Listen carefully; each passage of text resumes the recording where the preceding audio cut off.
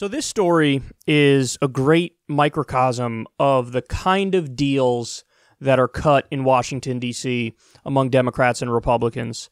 This is from the Washington Post. They say the following: congressional lawmakers and the White House are on the verge of reaching a sweeping agreement that would extend 12 weeks of paid parental leave to federal workers in exchange for making Space Force the sixth branch of the U.S. military, according to four people with knowledge of the tentative deal.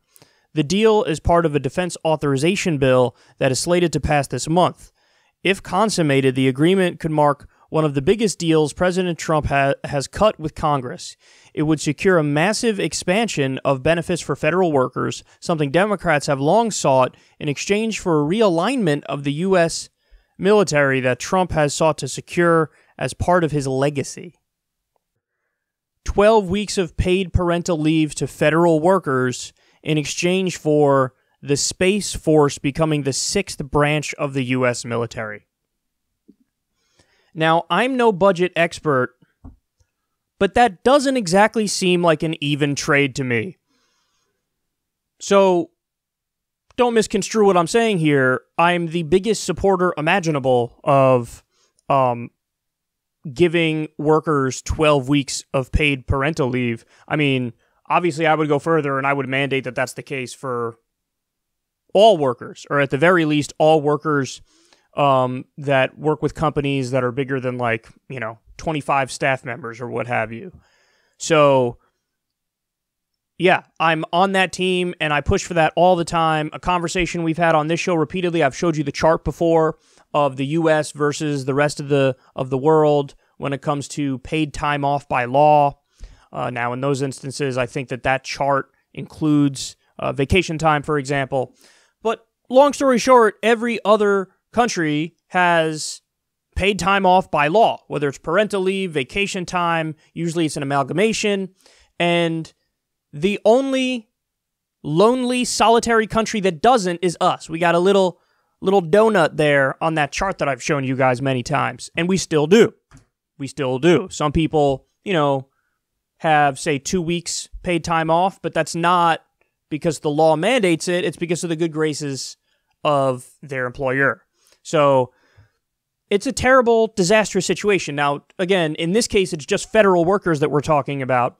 But the trade would be Republicans say, okay, we'll give you the paid time off if you guys give us the Space Force. I don't know the numbers, and none of the articles that I found on this went into the specific numbers. But my guess is that the Space Force would end up costing hundreds of billions of dollars when all is said and done. And the paid parental leave for federal workers program, it might clock in at less than $1 billion.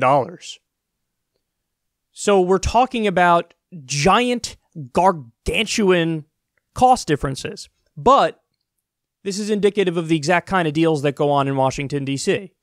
It's like, oh, Democrats, we'll give you the tiniest of tiny crumbs that you've ever seen in your entire life. And Republicans, let's give you whatever it is that you want. Guys, we already have a military that is absurdly large. You guys know this because we talk about it every year when they pass the military budget. The one from a year or two ago, even Elizabeth Warren voted for it, and it gave like $100 billion increase to Trump's military budget. That was even more than he was asking for. So somehow, even though all these idiots scream about how are we going to pay for basic things for the American people, when it comes to endless military spending, they're like, yeah, no, go right ahead. I'm not even going to bat an eyelash. I'm going to support it, no questions asked. But in return for that, probably spending hundreds of billions of dollars more on top of our already insane budget, they're like, we'll give you a little bit of something here, some paid time off. I mean, it really is embarrassing. And this is what happens when you have a Republican Party that is obnoxiously strong and aggressive, and you have a Democratic Party that is fundamentally unwilling to even make their own case.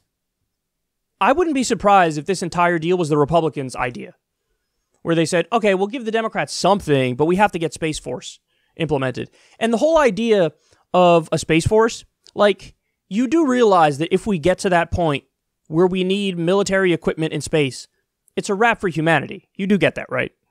Like, I don't think people fully grasp the times that we're in. We're at a time and place where if there's happens to be a conflict between two major world powers, say goodnight to humanity. You could say, Kyle, that's hyperbole. It's not. It's really not. Because we have these things called nuclear weapons now. If a major power gets attacked, their fingers are on a hair trigger, and it's right by that red button.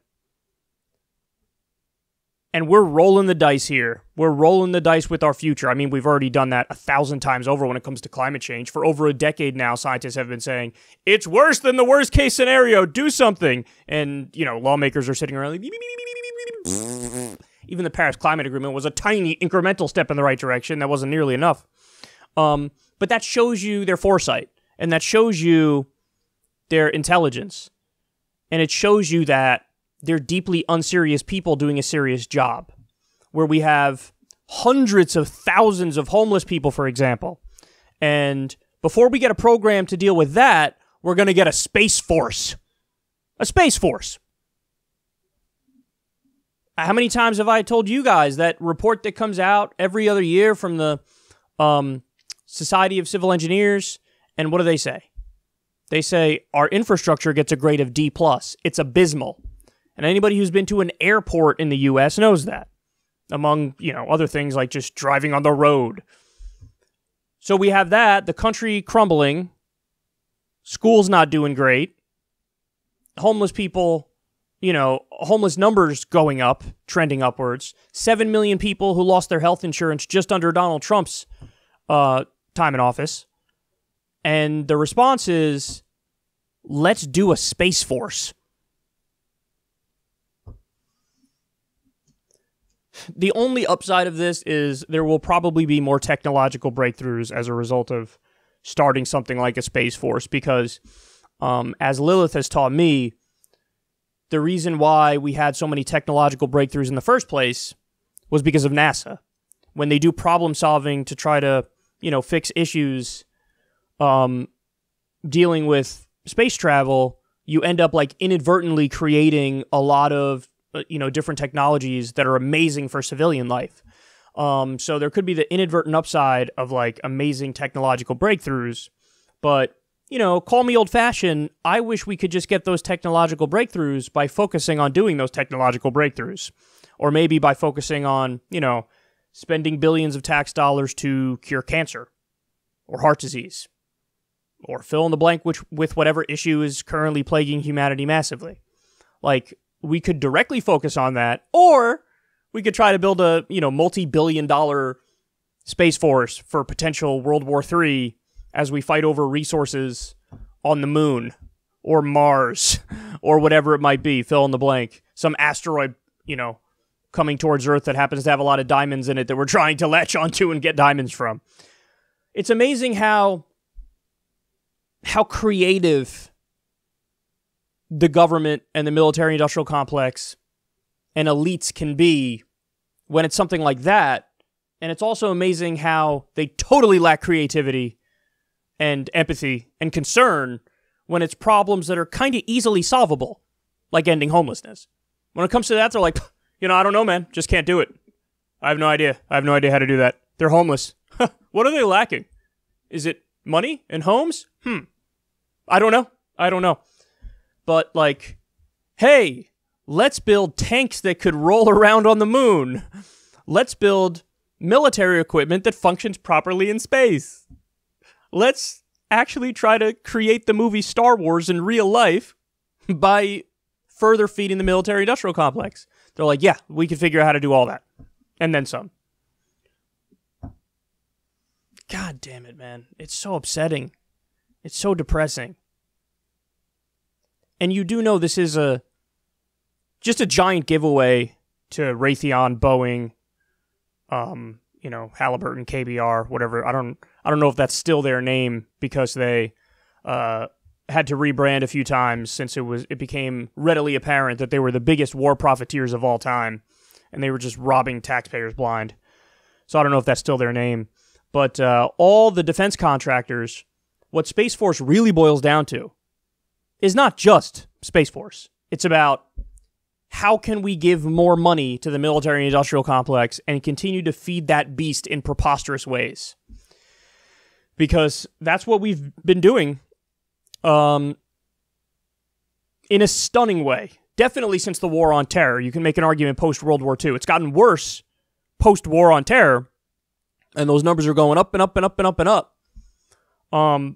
But as that threat decreases and it becomes less obvious that we need all that military spending, they have to come up with new tricks to keep feeding the beast that is the military-industrial complex. And this is their new one. Let's do Space Force.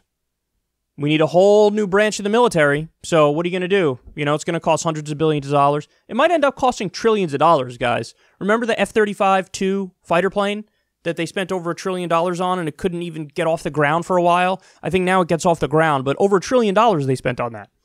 So a whole new branch of the military, you don't think it's possible to get over $1 trillion? And the trade-off, again, is like probably less than $1 billion when it comes to paid time off. Remember, just the increase in the military budget from 2017, just that increase of 80 to 100 billion, free college costs 60 billion. We could have done free college and had a lot of money left over, as opposed to doing that, just the increase in the military budget in 2017. So this is how they think of stuff. And this is where their priorities lie. And again, it just drives me crazy that this is not on the forefront, and this is not